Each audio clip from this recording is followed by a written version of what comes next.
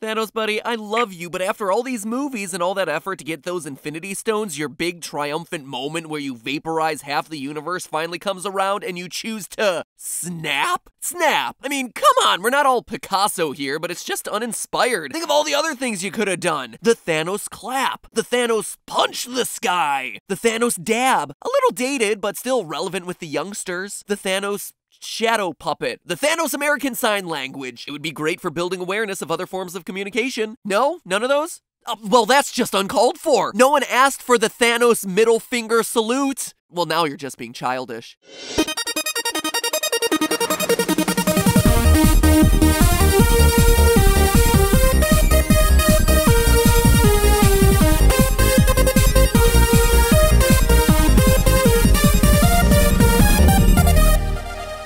Internet, welcome to Film Theory, the show that makes being a know-it-all about all your favorite franchises a snap. Now that we've all had time to sit back and reflect on the glory that was Avengers Infinity War, I wanted to bring up something that's been bugging me about it. Don't get me wrong, I love this movie. It was basically the Marvel Cinematic Universe meets Survivor All-Stars. I mean, I'm sitting there in the theater seeing how many of my favorite Marvel characters are in this thing, and I can't tell where my own gleeful drool ends and the fake butter flavoring on my popcorn begins. Yet, in spite of all of that, there's one part of this movie that I found just a bit too implausible to let go. And when I think back about it, I actually let a lot of things go for this movie. I mean, Heimdall can see everything but misses Thanos' ship. Sure, we all make mistakes. Thor can just jam somebody else's eye into his socket and see again. Whatever, I guess he's a god. The mortal rules don't apply to him. Doctor Strange has literally the whole movie to use his time stones and just doesn't, even though he should see Thanos' plans for galactic genocide coming a mile away, and he has portals that are able to rip people in half, or at the very least capture them, which should make pulling off the gauntlet very easy. You know, I don't have an explanation for that. It's movie magic, okay? And Doctor Strange is my favorite Marvel superhero, so he basically gets a free pass all around. No, the problem I had with this movie was none of these things, it was this scene.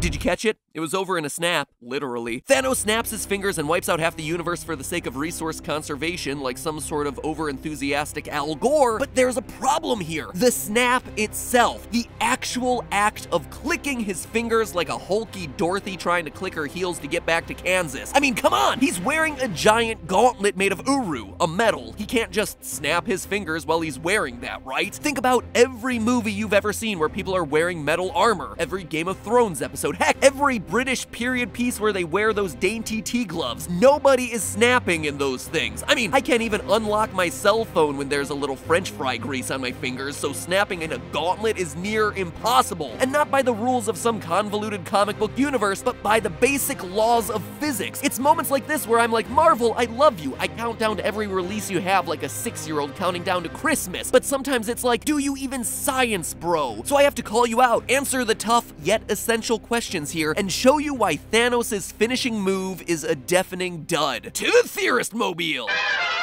If we want to determine whether you can snap while wearing the Infinity Gauntlet, we should first clarify what's actually making the sound of a snap. Duh, MatPat, a snap is just the sound that your finger makes when it hits your palm. You, the 22-year-old master of acoustics, might be saying. Well, let's put that assertion to the test. First, snap your fingers. Now, do the same thing, but hold your index finger, ring finger, and pinky away from your hand. I'm completely serious, try it now. Everyone all done? It sounds pretty different, right? Keep trying to snap with your fingers in different arrangements. I mean, sure, it still makes a sound when your middle finger hits your palm, it just doesn't make the same kind of snapping sound. And that's because snapping is actually acoustically a lot more complicated than we imagine. It's this thing that most of us learn to do when we're 6 or 7 specifically to use as social currency in 1st grade, and yet to this day it remains one of these universal mysteries that we don't really understand about our own bodies. So let's unravel that mystery right now. True, the thud of your finger hitting your palm makes a sound, and so does your finger as it moves down your thumb and pops off at the end. But actually both of those sounds are quiet compared to the popping noise that's made by the air in your hand. Now, that might sound weird, but when you snap, the air that's trapped in your hand is what's making the big sound, or in our case, making half the universe disappear. Let me show you. Look at the shape of your hand when you're getting ready to snap. It should look roughly like this. You'll see that your ring finger and pinky are pressed against your palm, roughly creating a cone that's closed or nearly closed at the bottom. When your middle finger moves towards your palm, the cone changes shape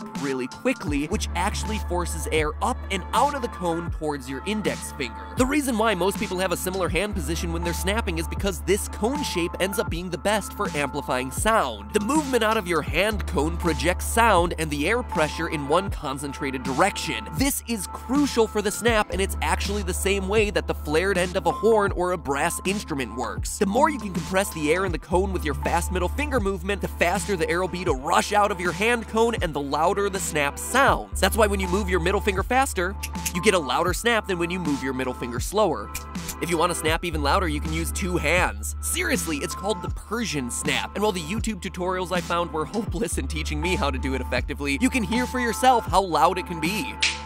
So here's the rub. Thanos is actually creating this shape with his hands. He's actually got pretty good form going into the snap, so shouldn't he be able to create a great sound at the climactic moment? Well, no, because if you thought that physics has already ruined snapping for ya, you ain't seen nothing yet. More sciencing! The second issue is one that was actually recognized in the movie, or at least in the movie filming. Josh Brolin, the actor who plays Thanos, reveals that when he was doing motion capture for the movie, the Infinity Gauntlet was represented by a hockey glove, and that posed some problems. And to snap with hockey gloves on just doesn't work. So does that mean it would be impossible to snap while wearing any kind of glove on a hand, including one that's blinged out with magical rocks? Well, not necessarily. One of the issues with snapping while wearing gloves is that your fingers create less friction with the snapping motion. Basically, they're more slippery, which means that the air in the cone never gets a good pop. Relative to gloves, human skin has a high coefficient of friction, meaning that you actually need a lot of force to get skin to move on other skin. But to give you a comparison, the coefficient of friction on the palm of your hand is about 0.62. The coefficient of friction on cotton is about 0.51, and the coefficient of metal, like aluminum, is 0.42. Since metal has a lower coefficient of friction than a lot of other materials, it'll naturally be worse at snapping than almost anything else you could wear. That being said, what you lose in friction, you can actually make up for with sheer force. You can try this at home just with your fingers. Hold your middle finger against your thumb loosely and snap.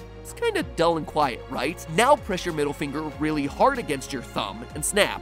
It's much louder. By increasing the force required to overcome the friction, you speed up the moving finger, which in turn speeds up the air that's being compressed, which in turn makes the snap louder. Could you do the same thing while wearing a magical metallic gauntlet? Theoretically, yeah, especially if you're as strong as a mad titan. The other thing that's actually sitting in Thanos' favor here is metal's ability to conduct sound. Going back to what I said a few minutes ago, that snapping moves air a lot like a brass instrument or a horn, have you ever stopped to wonder why horns are made of metal and brass? Well, it has a lot to do with the fact that metal is actually a great sound conductor. This is because at the molecular level, metal molecules are arranged in a lattice structure, which just means that the molecules repeat in the same patterns over and over and over again. When you have that kind of molecular structure, it's able to carry sound waves through in a very uniform way, preserving the sound wave and either allowing it to bounce right off or projecting it outward. Fabrics like cotton or leather that you might use for other kinds of gloves have a totally different molecular structure because they're polymers. Instead of being able to preserve the sound, polymers, which are long and tangly, break up the sound waves and absorb them, making them really bad sound conductors. That's why fabrics are used to absorb sound. So it seems like everything should be aligning for the Infinity Gauntlet to make one tremendous and thunderous snap like you hear in the movie, except there's one huge factor getting in the way. You know how we said that metals transfer the forces applied to them into the surrounding air? Well, that's assuming that air is the thing that's surrounding them. Again, think about a trumpet or a horn. There's air vibrating inside the horn caused by your mouth blowing all that nice air and spit, and it's transferred to the outside all along the horn and through the metal's ability to vibrate as the cone widens at the end. The Infinity Gauntlet, though, has a problem, which is that Thanos' hand is in it. If we were able to take his hand out, you'd actually get a lot of reverberation from a snapping sound because the metal would be free to vibrate with air on either side. But because this is the Infinity Gauntlet and was made specifically for Thanos by the Dwarf King, we know that this gauntlet genuinely fits like a glove. The glove do fit, you can't quit. That means that when Thanos snaps, his fingers inside the gauntlet will actually be deadening his own snap, with most of the sound energy simply being transferred into his own skin. This isn't to say that there won't be any sound when Thanos snaps, just that instead of an an actual snap or even a kind of metallic clunk, we're just more likely to get a metal grinding sound from how hard he has to press to get the snap to work in the first place. It's not exactly impressive for the master of the universe. After researching all of this for the last couple weeks, I wanted to see if anyone had tested snapping in metal gloves. So as I was literally finishing the last couple sentences of this episode, I found out that my buddy Kyle Hill over on Because Science actually did an episode covering this topic a couple weeks ago. He takes a very different approach to this, where instead of diving into the acoustics, he goes for the practical physics and actually tries on a bunch of different gauntlet recreations from one of my other favorite creators on YouTube, Tony Swanton from Sword in the Stone, who makes all kinds of movie and video game weapons in real life. If you want to see some of the stuff that they put to the test because you just can't get enough of fictional gauntlet physics, well, definitely check that one out. And yes, before you run off to the comments and remind me that Thanos literally has the power of all the universes in his hand so he can make his snap sound like anything he wants.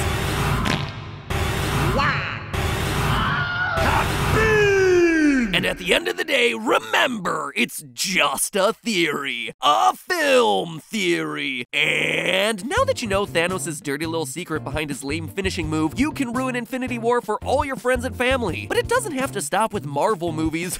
Oh no! There's a whole world of bizarre physics out there to make you and everyone you know weirded out or paranoid about pretty much anything you could ever want. Basically the thesis of Game Theory and Film Theorist channels. In all seriousness, taking the stuff we take for granted every day and learning about how it actually works, whether it's how we snap, why your toaster flips bread in the air, or even why you can see through glass, has always been mind-blowing to me. If you're into the same kinds of things as I am, well, you need to check out our sponsor for today's episode, which is Audible.com, where you can tap into an entire library of content on everyday physics. Learn about how hybrid cars actually work while on your commute by listening to the physics of everyday things, or understand how the touchscreen on your phone works while trolling through social media on your touchscreen phone while you listen to Stuff Matters. This is suddenly a really meta sponsorship, but seriously, this stuff is amazing, and because it's all in audiobook form, it's just getting smarter through the process of osmosis. Just listen and let the knowledge pass into your brain. If you haven't tried Audible yet, now is the time to do it, because they have a whole bunch of new ways you can get the service and try out a big discount. All during July, if you're a member of Amazon Prime, which, let's face it, most of us are, you can get Audible for just $4.95 a month for the first 3 months, which is basically getting 3 months for the price of 1 regular month. Just that alone gets you all the way through the summer and the beach reading that you're going to be doing, except without the glare on your screen from where you actually have to read a book. When you're a member, you also get an audiobook credit every month, so you can try out new books as they roll out all year long and add them to your library. But if it turns out that you don't like the one that you picked up, you can just exchange it and get a different one, no problem. And one other nice thing is that as you build up an Audible library, you keep it forever. Something I hate about subscription services is that if I need to give it up, I lose everything that's in my subscription library. But with Audible, you keep everything you own in your library, even if you leave. There's also now multiple ways to get Audible. Online, if you're watching from a computer at audible.com/filmtheorists, or if you're watching from your phone and you really like sending text messages, you can also text Film Theorists, FILMTHEORISTS, to 500 and they'll send you a custom link to sign up. We also just have the link right in the description below, so honestly, you should just click that there and start jamming out to the smooth sounds of practical physics or literally any other topic you could want. I know the FNAF books are out on Audible, so if you don't want to bother reading through those things, you can just listen to them and try to unearth the lore for yourself. Good luck with that one. Anyway, that's audible.com/filmtheorists. Link is in the description. Seriously, guys, if you want to get smarter this summer, just listen to a couple books. It is totally worth your time. And now, if you'll excuse me, I need to get back to that Purge episode that I promised last week and that didn't come out this week. Sorry, it was actually a lot tougher to figure out than I expected. See you then!